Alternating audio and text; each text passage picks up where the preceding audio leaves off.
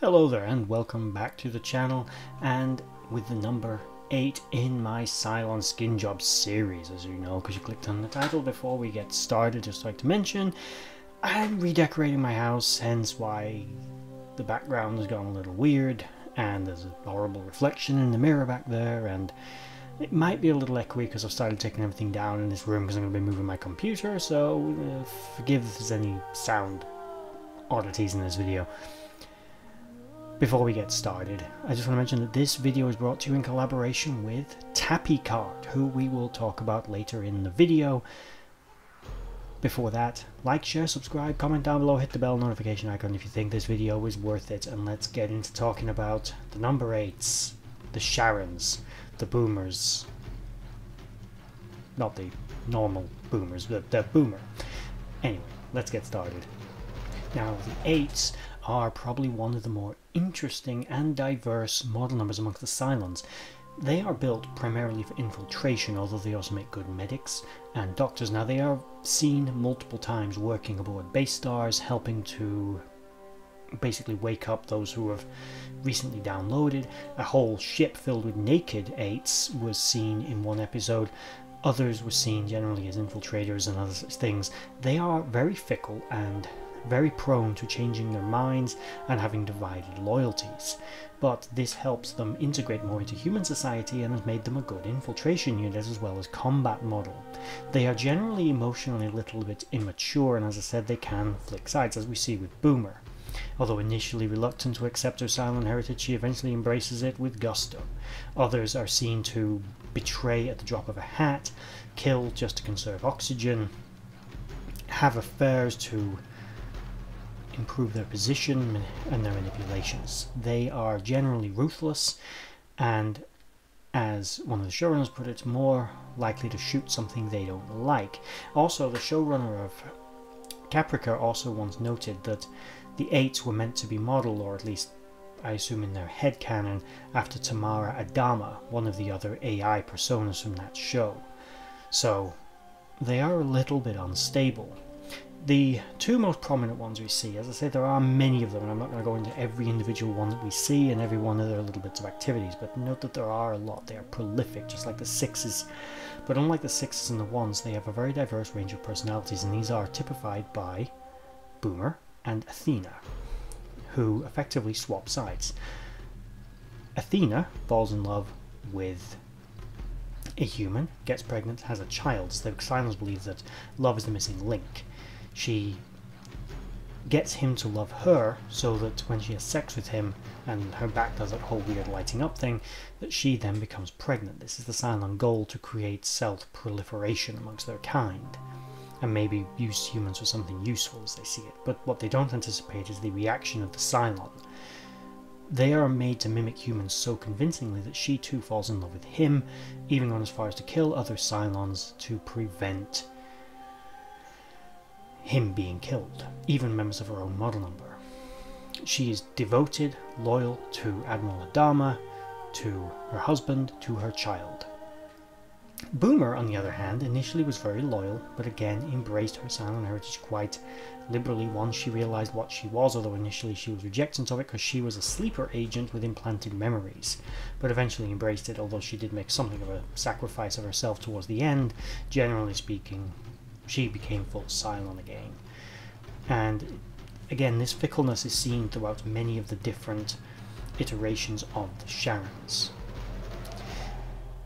Now, just before we go any further into this video, I'll bring your attention to my collaborator, that is Tappy Card. If you have a business, or as I do, a YouTube channel, it is sometimes useful to be able to hand out cards that tell people who and what you are and what you do. Now, in my case, I have somewhere in here, I don't like having to use constantly cards, so I got a Tappy Card. And basically this is what it sounds like. It's a card that you tap, and when you tap it onto a phone, it's compatible with many different mobile phone types, but it comes with a QR code if that doesn't work. You tap it onto the phone and it instantly brings up all the links that are linked to it online on the various websites. In my case, I've got these linked to it currently, although I might add to them as I'm going. If you follow the link in the description below, it'll take you to their website to see what you like, see if there's anything I like. They've got quite a few deals on at the moment of the uploading of this video. They're certainly worth checking out, and they will save you in the long run from buying new cards to hand out whatever your business is, whether it's YouTube, marketing, sales, whatever. They'll save you a fortune. Plus, there's something a little bit more impressive about them when you want someone to follow you on Instagram, whether you want someone to locate your, as I say, your YouTube channel. It's really easy just to hand them the card, tap it on their phone, and instantly all your links are there. With that said, let's get back to the video on the Sharons. Now, as I said, these were a very fickle model number. Now later, they would eventually, the majority of them would side in the Cylon Civil War with the 2s and the 6s against the 1s, the 5s and the 4s in the lobotomization of the Raiders, and would help to basically reactivate the higher brain functions of the Centurions, bringing about the Cylon Civil War. Now, most of the model number would be wiped out, but it should be noted again with their general fickleness, one of them, Boomer specifically, went against her own model number. Now, there was no rule in Cylon society about who gets to vote for what. Now, generally, when Cylons vote, they vote as one number, but there was no rule to say that individual Cylons couldn't cast a singular vote, and when she cast a vote, she cast it against her other fellow 8s, and during the Civil War, she stayed on the side of the 1s, the 4s, and the 5s, being the only 8 on the other side of the Civil War. As a result, effectively from her decision, which kind of led to the spiraling events that led to the Cylon Civil War. She's unique amongst the Cylons. None of the other model numbers did this. And again, Athena went against the rest of her kind by joining with humanity.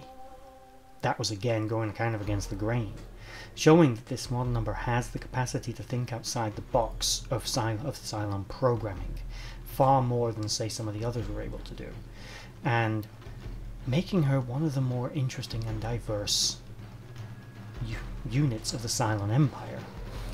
Now, eventually, towards the end, they would settle on the newly discovered Earth, spoilers, with the rest of the 2s and the 6s and the rest of humanity, and would live out their days until eventually dying naturally of old age without the ability to resurrect, at least as far as we know.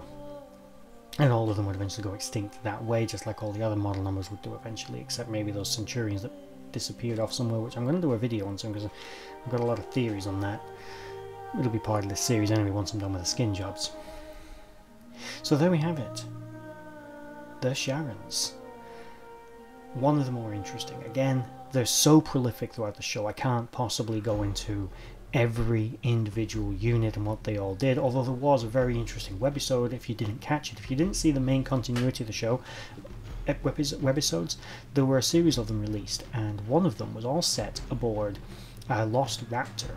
Now, I don't know if you can still get this out there. I have it on disc because I managed to download it, but basically this Raptor gets lost, and aboard it there's Felix Gator, 2 8s and 3 humans. I think it was 3 humans, and basically there are, of the 2 Sharons, they show again the diversity in their personalities. One is in Cylon pilot garb, and she's really stern and kind of like rah at everybody. And then there's one that's a lot more meek and soft. Now, it turns out that Felix Gator and this meek one have a history. When they were living on New Caprica, she had an affair with him and fell in love with him, even going as far as to save his life from being shot. But during the course of this, she would then kill the other 8 to help conserve oxygen, or I don't know, just as vengeance. Basically, it was sort of flipping it. You would have thought in this webisode that the kind of aggressive pilot one was the one that was more dangerous to everyone aboard the Raptor, but actually it was the meek one. She kills that one, and then proceeds to kill the other 3 humans with the exception of Felix, because she loves him. And she then confesses to him that when she was sleeping with him on New Caprica, she was basically pumping him for more than just... She was pumping him for information, primarily, and she was taking the list of names he gave her, and most of them were rounded up by the Cylons and shot, simply because they were important enough to be placed on the list. Whether or not they were actually a threat to the Cylons or not was irrelevant, and she made sure that he was spared. His response to this piece of information was, as you can understand, very heartfelt and touching, and deeply moved by her sentiments, so much so that he killed her, because, you know, murderous Cylon. So it actually turns out that the more abrasive 8 was the better one, and she was just a vicious, evil sociopath who was hiding behind pretending to be meek and soft and quiet, when in reality she was quite evil. Anyway, there we go. There are many other stories about various different 8s. You see them on Caprica, living out their lives. They all dress fairly differently. That's actually a big thing with this number, more than any of the others. As I said, the 5s were really bad for basically they all wore a suit, and the only variety they ever did was a bit of a different colour scheme. But because the 8s were primarily an infiltrator, they had the most diverse dress sense, met with them often wearing quite different outfits: pants, skirts, dresses, different colour combinations, different types of jewellery, wearing their hair differently, etc. They were very, very varied, more so even than the 6s, who were probably the next most varied. So, if you liked that video and you made it all the way to the end, thank you for watching. It's very appreciated. Down, linked below, are my other channels: Nerd World Films, Nerd World History, and Nerd World Order. Please check them out. Like, share, subscribe over there if you like them. And also all of my social media, which you will find on my Tappy Card as well, is also linked down below if you want to check all of that out. Follow, like, whatever on all of that. I do occasionally check them. And with that said, thank you for watching, and bye-bye.